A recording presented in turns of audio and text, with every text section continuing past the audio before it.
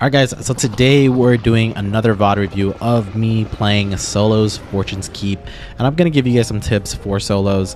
Also, we're going to focus a lot on gun mechanics and gunfights, and also my pace of play within those gunfights. Alright, and also using information.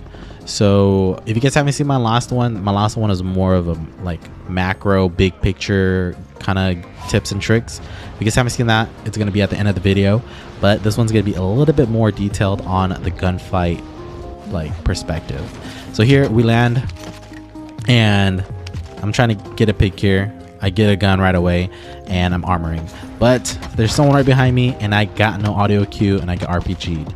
So here's the first example of bad mechanics.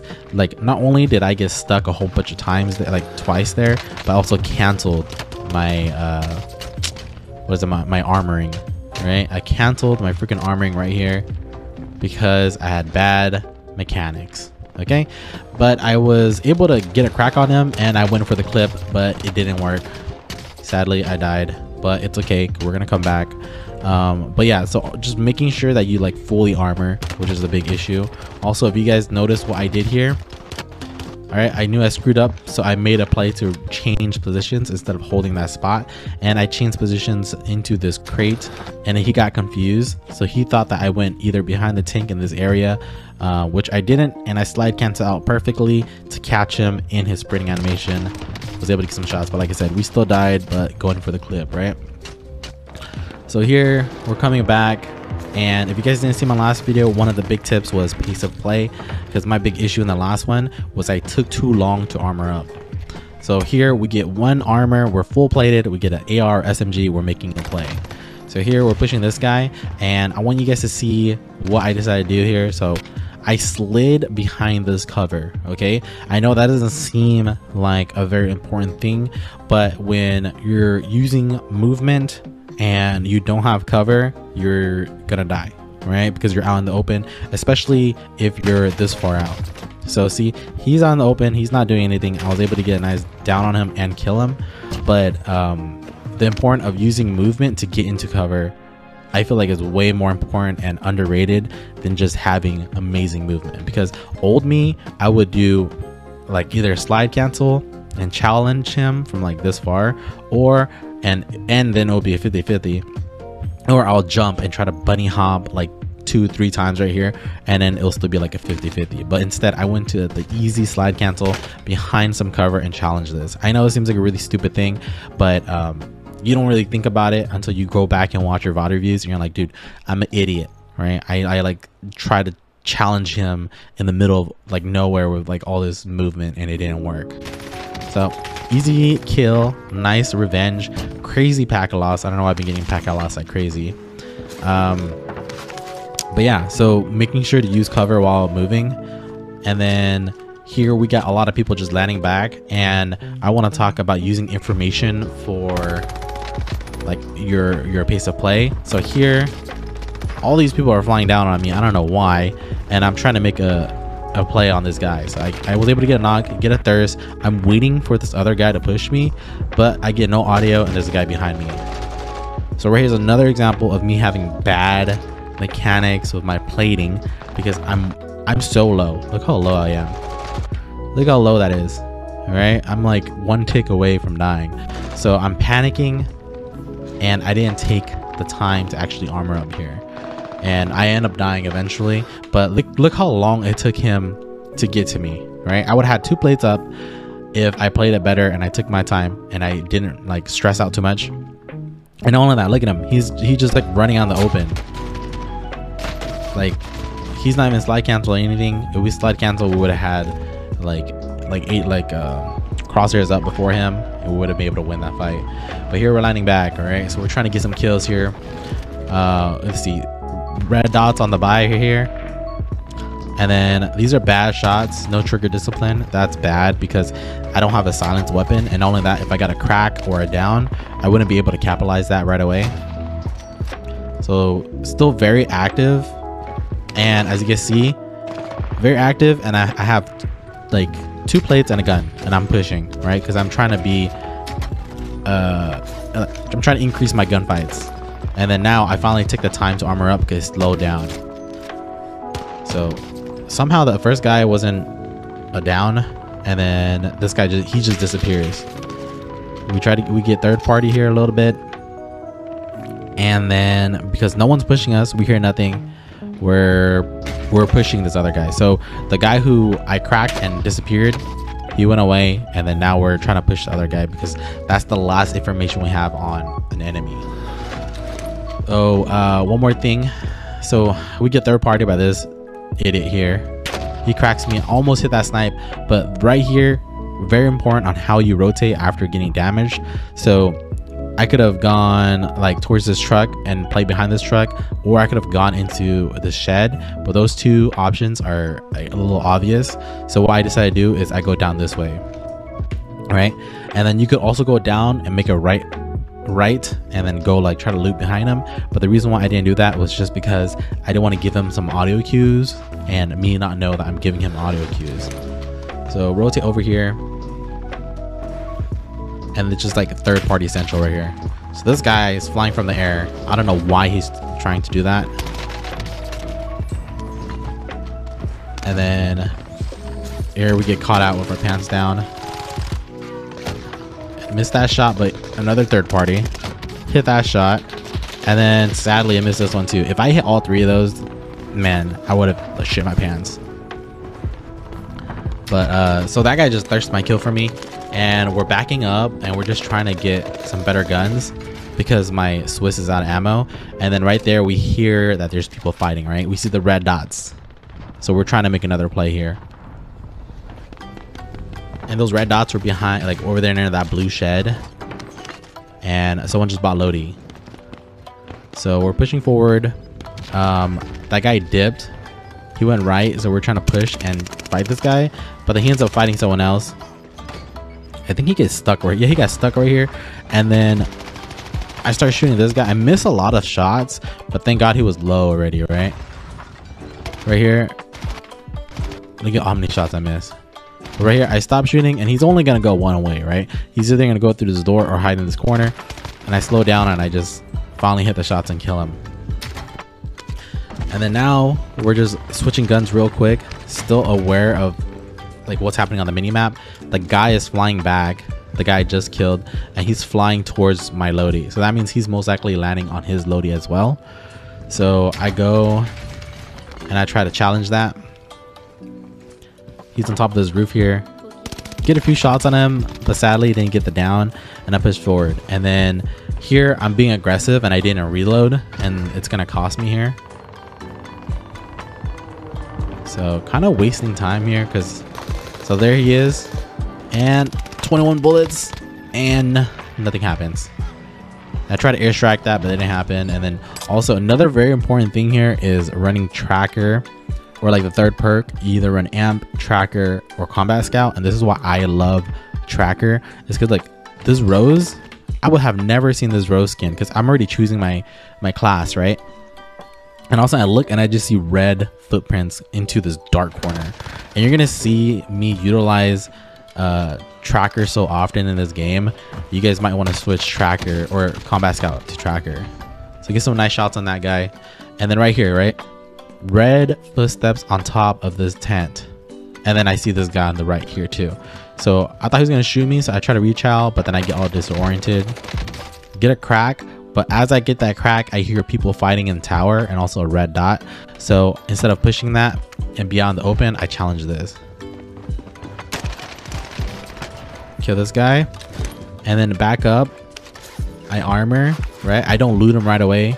I armor, and then I slow down, I reload, and I make sure both my guns are reload. And then I hear audio. Trigger discipline here. The reason why I didn't shoot right away,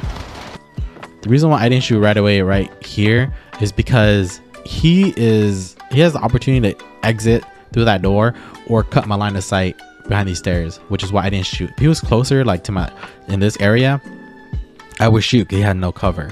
Not only that, but then I'm looking at the map too, and I'm getting this ping that the guy is coming back. So I decide not to shoot, and then it's a free kill on this guy.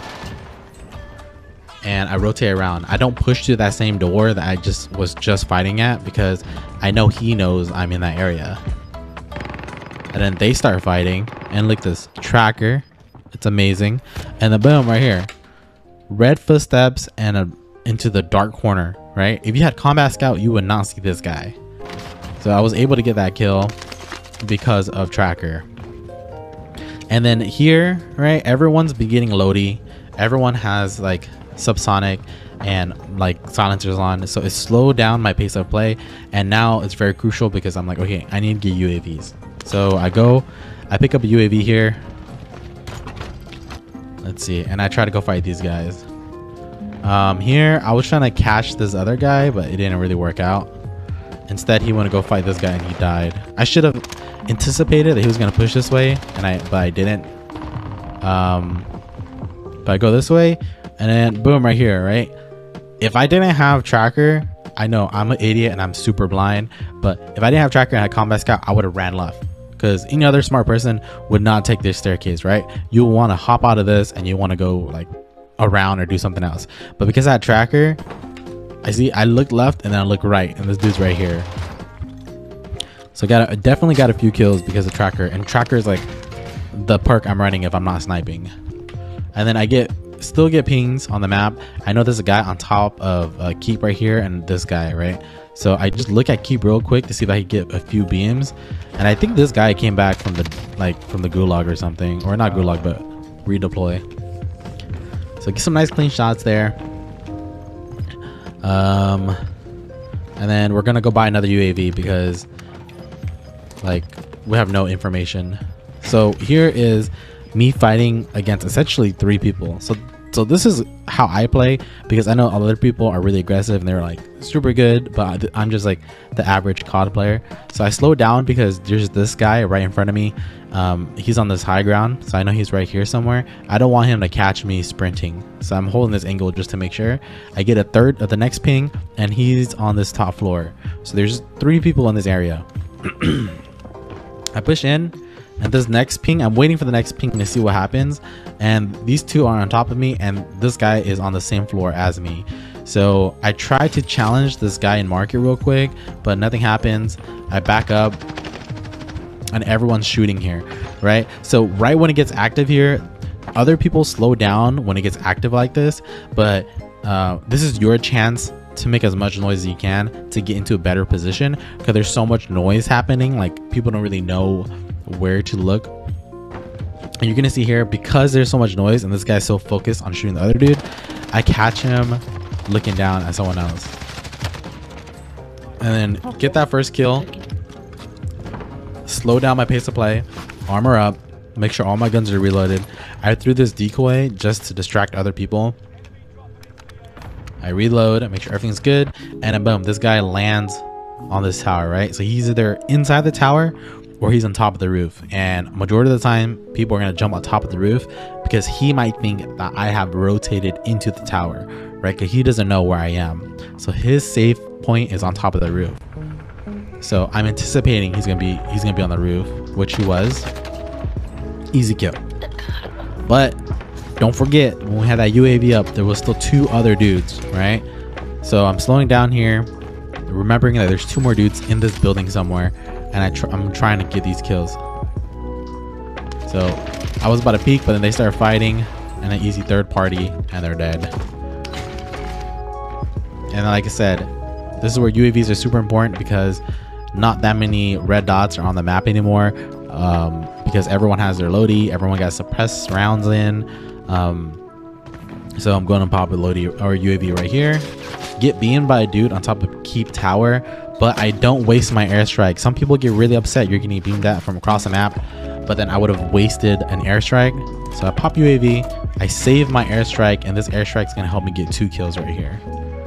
So I open the map, and like there's 3 people I can hold and keep. There's a person inside this stupid tower, and there's 3 people in winery, right? And there's people in grotto. So I'm gonna try to hold these people at keep real quick. I push forward, try to get a nice angle, right? If you see what I'm doing here, I'm getting a nice angle. I have like a wall on my right for cover. I know that there's a dude in that tower, right, from the UAV. So if anything happens, I could jump forward. And also the dude in the keep tower might have like, or not the keep tower, the winery tower might have a harder time hitting me because I'm lower instead of like on the top of the roof. So see this guy get a nice few beams. Airstrike here because they're all stuck, right? They all have to fight each other and they're all in the gas. So easy picks. And that guy comes out and I shoot him. Okay, so right here is really important as well because this is where I slow down my pace of play. I tried to get this beam on this dude, but he has spawn protection. He went into the gas and then he's coughing right here, but I don't know where the hell he went. And then resurgence is disabled, right? So I'm still waiting here to try to get a pick on this dude. But eventually I end up leaving because I realized that respawn is disabled. And also if you look at the map, I'm out of position, right? Grabbing a bounty during end game is also very good because it shows you where enemies are. So if you have the opportunity to do it, definitely do it. But yeah, so I'm out of circle here and I'm starting to realize that. So I'm like, I need to get in better positioning.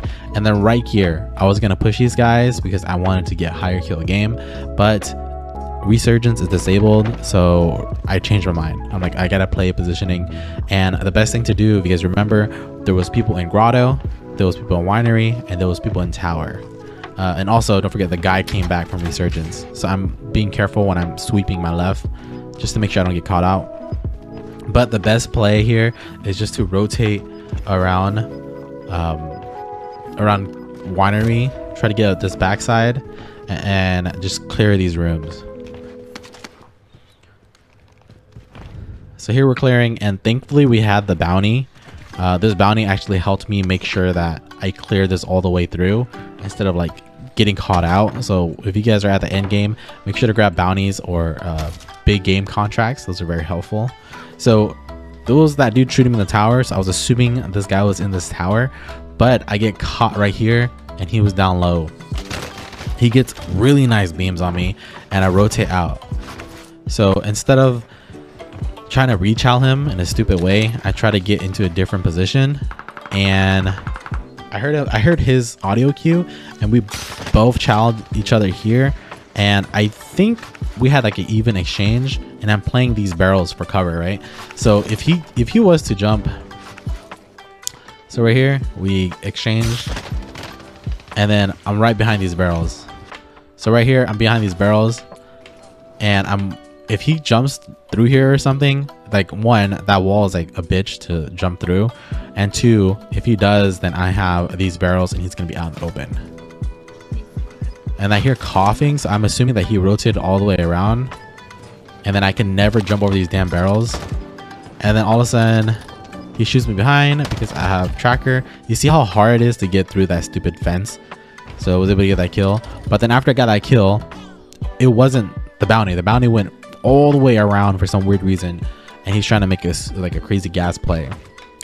So I slow down here. I'm kind of keeping my eyes this way because don't forget there's people in grotto, right?